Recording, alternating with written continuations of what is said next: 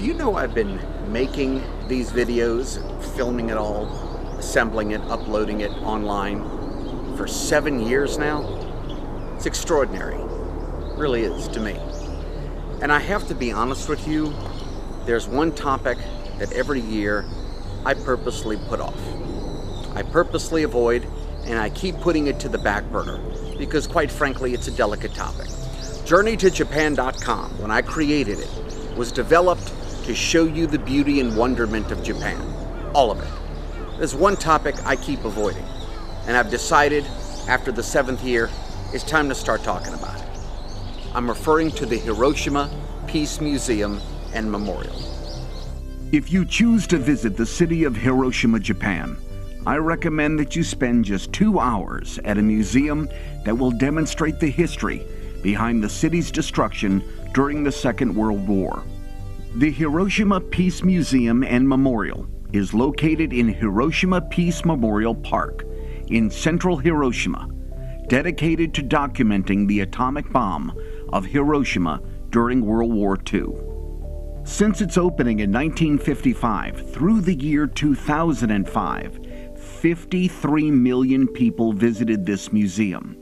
That's an average of about 1 million visitors per year, or 2,700 people every day of the week.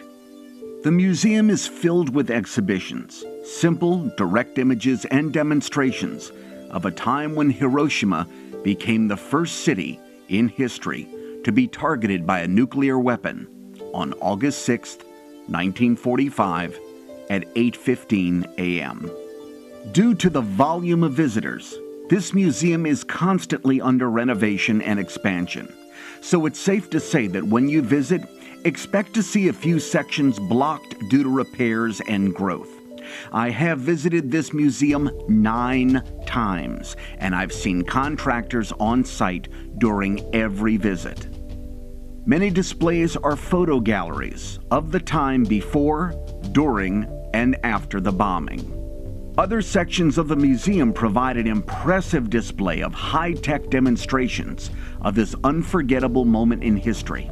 You'll be amazed at the intricate, sophisticated exhibits that truly clarify this undeniable experience in Japan.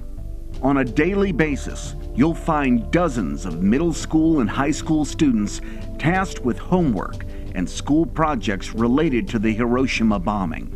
Many exhibitions are interactive in both Japanese and English, so everyone can learn a great deal. Many unforgettable exhibitions involve physical items that were retrieved from the destruction. An allotment of glass jars that fused together from the extreme heat of the blast. A child's tricycle consumed by flames. The tattered rags worn by a businessman. A hospital patient log of the survivors. A lantern utterly melted by the initial blast. And a wristwatch that stopped at the moment of impact. A small gift shop is available for those wishing to purchase a book, a video, or a small memento of their visit. When you exit the museum, you'll walk along Hiroshima Peace Memorial Park, dedicated to the legacy of Hiroshima. The purpose of the Peace Park is not only to memorialize the victims, but also to establish a memory of nuclear horrors and advocate world peace. You'll notice this concrete saddle-shaped monument. It covers a tomb which possesses the names of all the people killed by the bomb. The concrete arc shape represents a shelter for the souls of the victims. This very spot is visited by world leaders on momentous occasions.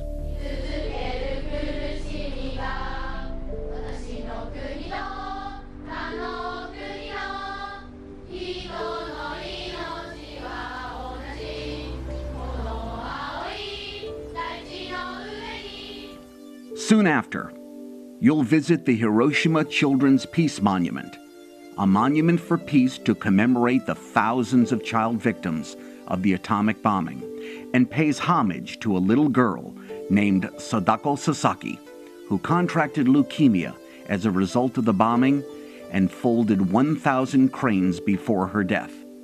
Even today, 1,000 folded cranes, called a senbazuru, is a symbol of the innocent victims. Hundreds of senbazuru designs are contributed to this area all the time.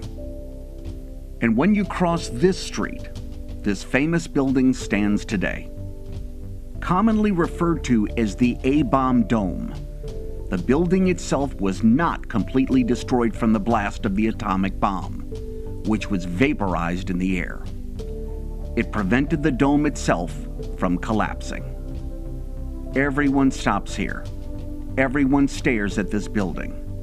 Everyone stands in awe of this structure.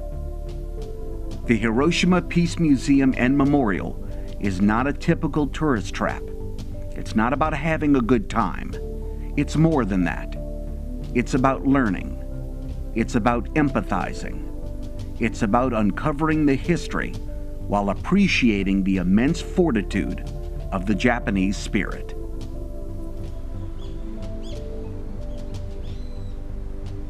It's an extraordinary thing to see. Kind of puts life in perspective in a way that you're not used to considering. Listen, if you'd like more information on the Hiroshima Peace Museum or Memorial, we've provided helpful links and information below this video. And then as always, on our website, there's the Contact Us button. Click it, you can contact me or my staff directly. For JourneyToJapan.com, in Hiroshima, Japan, I'm Carl Rosa. Thanks for watching.